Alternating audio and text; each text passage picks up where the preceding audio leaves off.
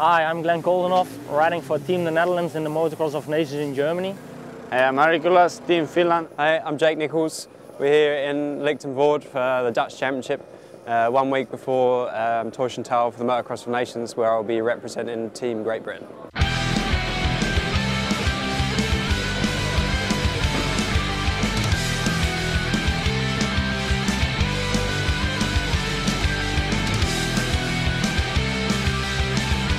Yeah, for sure there is many guys, especially Ken Roczen, he dominated in Europe, and then he's quite top on AMA also. So rest MX2 guys, it's nice to compare, not just from my side, but also the other MX2 riders who are riding Europe against the Americans. So I think it's a nice race every year. So to compare, how is the speed?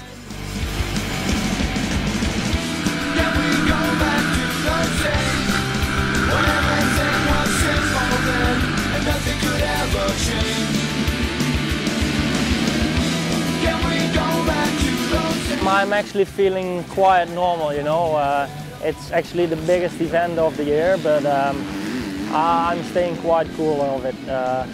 I'm actually really motivated for it. I think we can do a good job there, and it's always nice to fight with the best guys of the world. And our team is going to be is coming out, so I still don't know which riders will go, but for sure with our Dutch team we will make the best of it, and we're all really motivated, so that's good.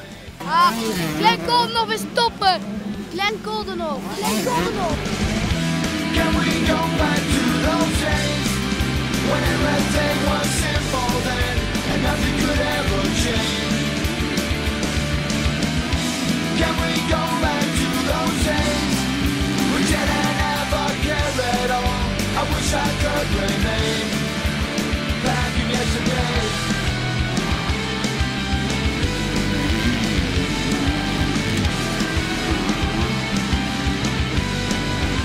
Yeah, I mean with 250 is always more difficult with the 450s, but there has been some good guys like Ken Roczen. He has showed the speed, so also he can be also top 3 even with the MX2 bike. So I think it doesn't matter actually. Only big problem is the start. So just if you get good start, then I think it doesn't matter in the end, because if you're a good rider, you can ride fast with any bike. So for sure, the slower rider, it's more difficult with against the big bikes, because they can have gap in the straight and then corner, maybe you catch them again. But if some guy can do it, then you need to do also. Can we go back to those days when everything was simple then and nothing could ever change? Can we go back to those days we didn't ever care at all? I wish I could remain. I think we can do good, I think every rider can aim for top 5 in their class. Not easily, but that's definitely a realistic goal.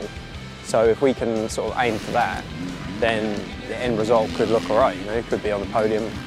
But I don't think all 3 of us are really worried about, we're not going there saying, yeah, we're going to be on podium or anything like that. We're just going there to do ourselves top 5, try and get in the top 5 in our class, but still, so much can happen. So I think the best strategy for us anyway is just to go out there and crack on.